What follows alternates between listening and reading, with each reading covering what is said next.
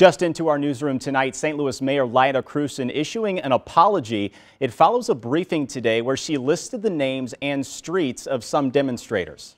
They presented some papers to me about how they wanted the budget to be spent.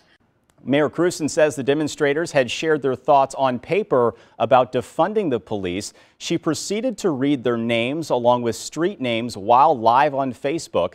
The mayor pointed out that the letters are public record, but she added, quote, "I did not intend to cause distress or harm to anyone. The post has been removed." An online petition asking for the resignation was started after this video, and tonight it has about 5,000 signatures.